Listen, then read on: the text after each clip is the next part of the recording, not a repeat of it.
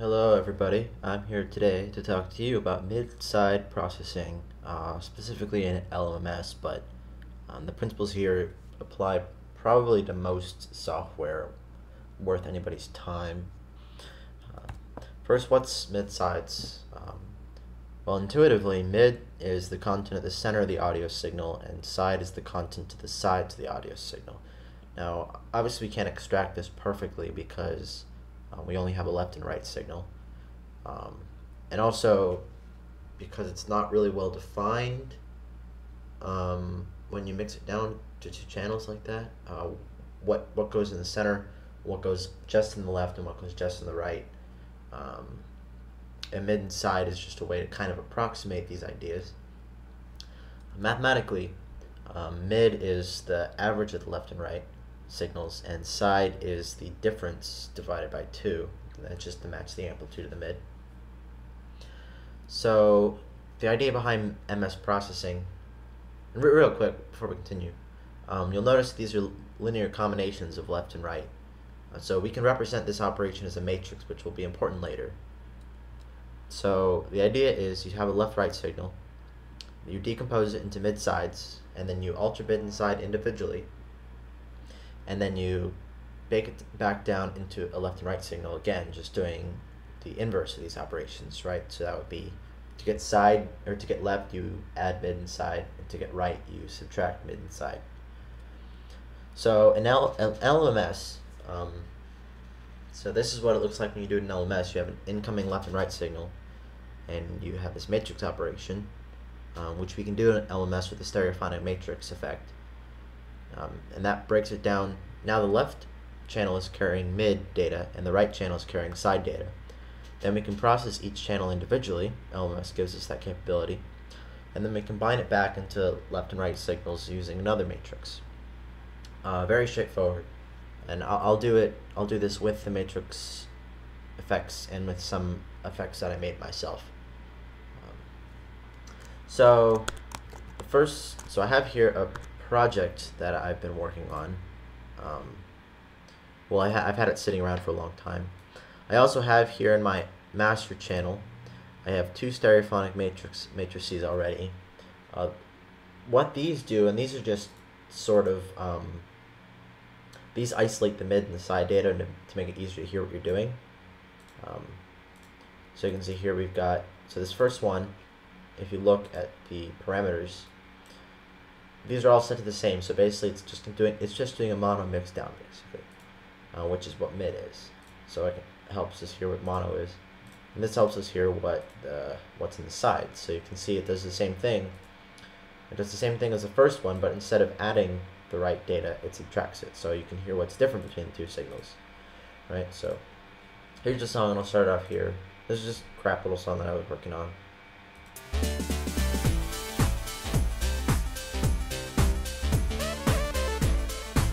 Right. So you can hear this, definitely a lot of stereo content, that's for sure. So let's listen to what the mono sounds like. Mono sounds like.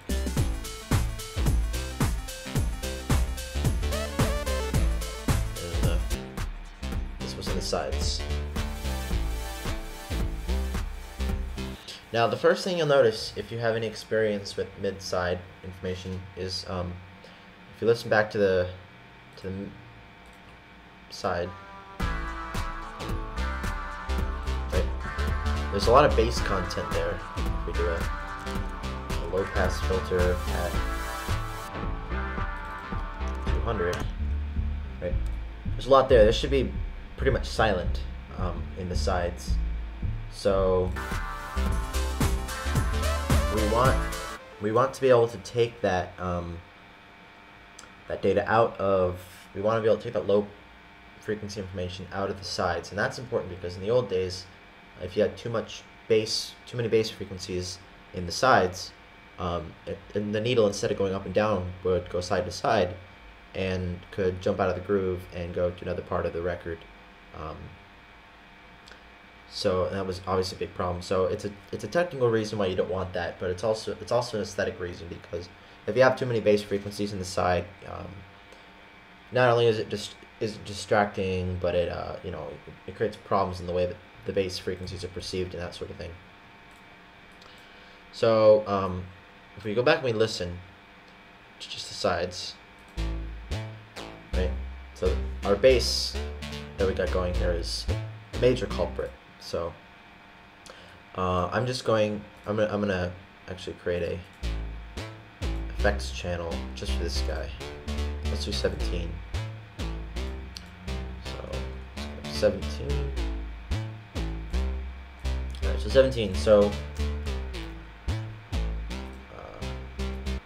the first thing we want to do is we want to encode this matrix right here. Alright, so we're doing this step here. We want to encode this matrix into our processing signal. Right, there we go. So I got 0.5, 0.5, 0.5, and then right to right is negative 0.5. So just right now, just hear what that sounds like. It doesn't sound interesting, but whoops. Right. So now our left channel is let me just move this. Now our left channel is carrying mid data, and the right channel is carrying side. Right, then we're gonna do the inverse. So we're basically doing this matrix and then this one right over here to go back to left and right. So it's 1, 1, 1, negative 1.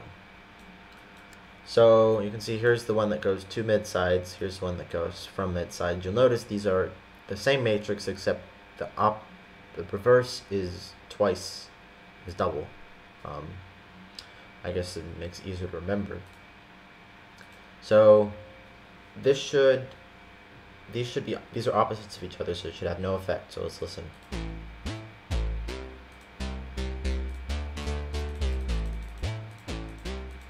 Right. There's no the effects by themselves don't actually change the signal. So that's very important. But we now, in between the two matrices, from this matrix to this matrix, the left channel now is carrying mid data and the right channel is carrying side data, so we can process them individually. So the problem we're having, and I'm just going to isolate the side so we can hear. The problem we're having is there's too much bass there. So I'm just going to throw a quick high pass filter. I'm going to unlink the channel. So now channel 1 is mid, right? So if we change mid, we won't hear anything because we're only listening to side right now. But I'm going to set it down to 0 just so we don't, change anything. And this guy, I'm going to bump him up like that. And there you go. We just took out all the side information about, or all the bass frequencies out of the side. Easy as that. So how does this sound all together? Before, after. And now it's a little bit of a problem because now we just hurt our. Actually, I'll use EQ as well. We just hurt the bass frequencies in total. We just took a bunch out, so we'll add a few more to the mid.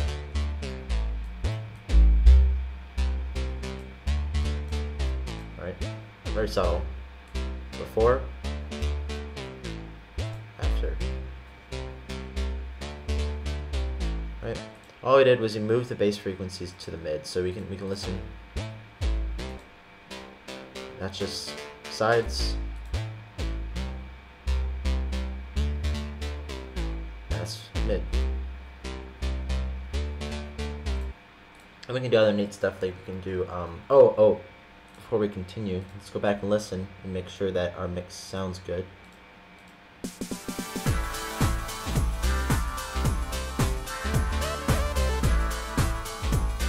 Alright, well, let's listen to the,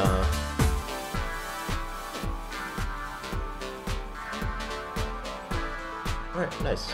Mid sound, or sides sound good. Only problem is, one more problem we're having, where are they at? Kick snare, okay. There we go. this loop is very basic.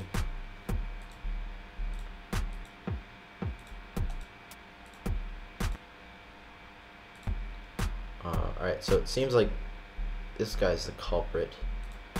So I'm just going to toss him 17 as well. Listen to mid. There we go. That was pretty good.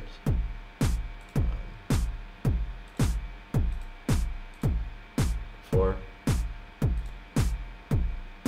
After. Very, very subtle.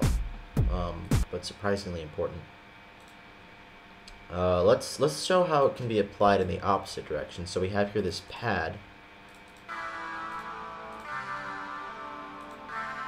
So it's mid. That side. So let's throw this guy out into 18. Now instead of using the matrices, I wrote these split and join plugins. So let's do split and then join. And these do just the exact same thing. That says these just basically do this matrix and this matrix, split and join. So let's experiment a little bit with what we can do. So let's do our EQ. Oh, another place mid-side processing is useful is in reverb. So let's put some reverb before the mid-sides. So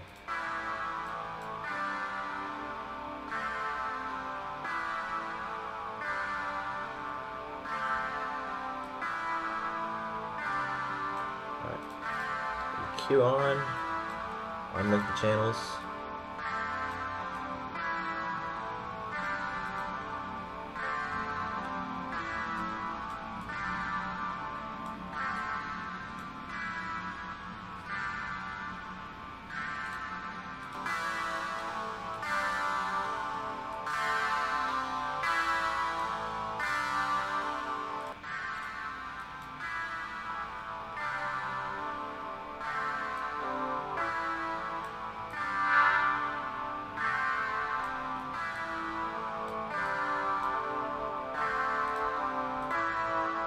There we go. The sides carry all our high frequency information. The mid carries all our mid frequency information. Put a little in there.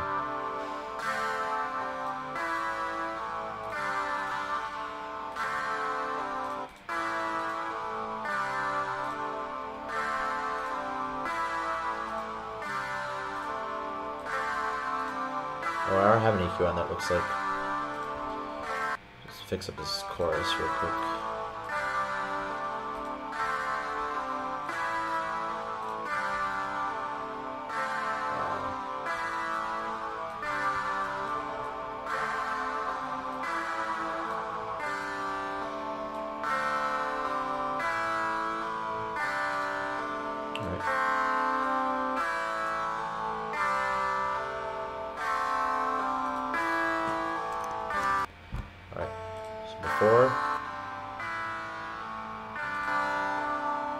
A little loud, a little on the loud side. It's not an amplifier.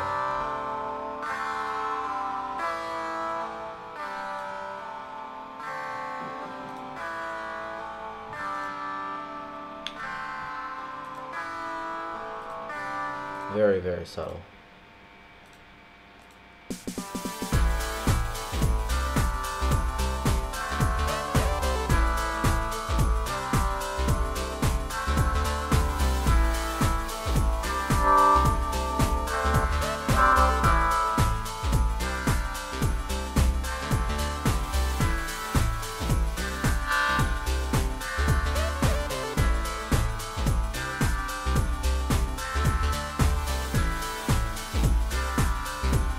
Etc.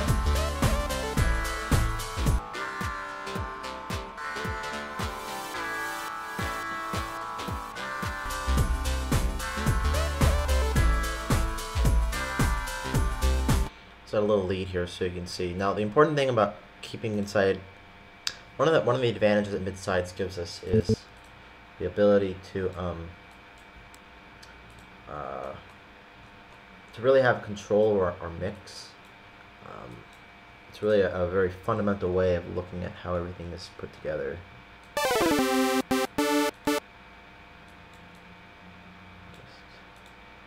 This guy out.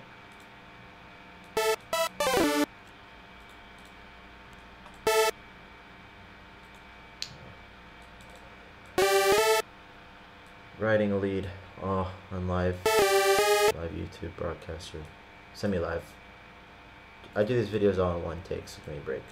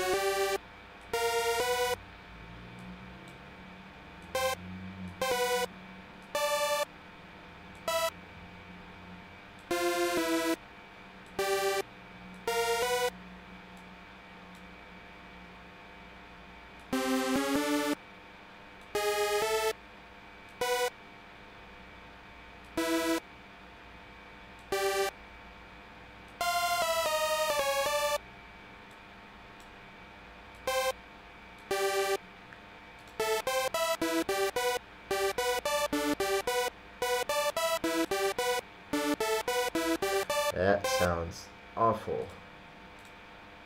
Not even just like as sound, like musically, it's terrible. It doesn't fit at all, but let's...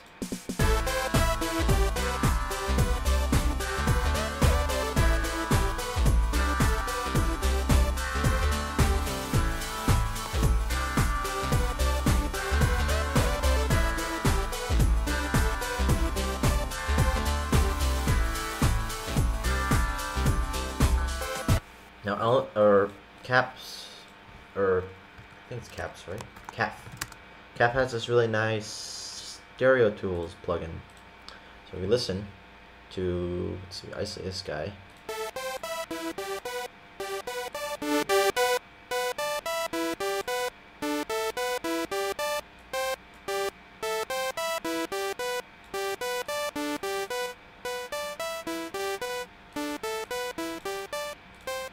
So we can just twist of it now. We can reduce the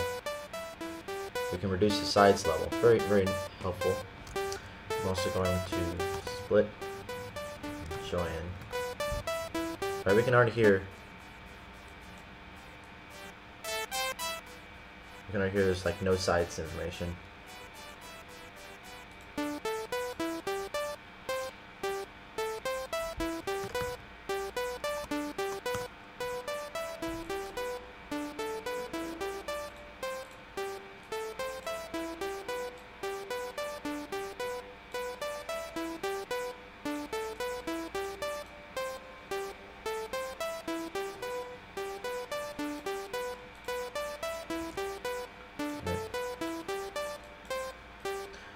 Brighten this up a little bit. That's the wrong one.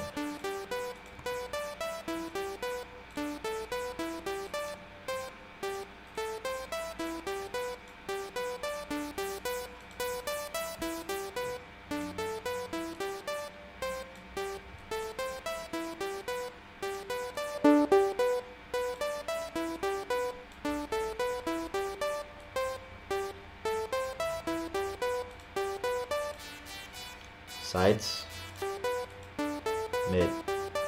So mid is what you'd hear. That's what you would hear if you were listening to it in, you know, iPod mono setting or whatever, or like, you know, a live performance. You'll hear a lot of the mid. Side is, that's all that stereo width, right? Now this is important because if we listen to the whole thing, if we listen to the mix in just the mid, you'll notice really stands out, almost, kind of.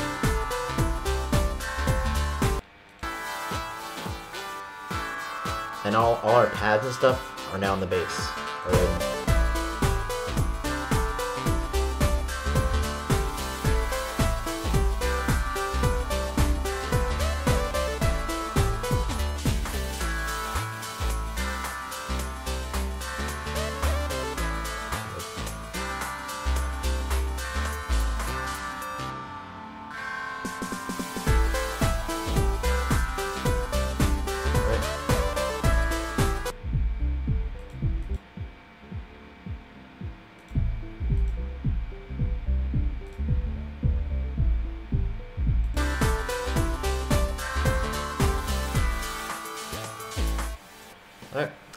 And that is the gist of that. Thank you for watching.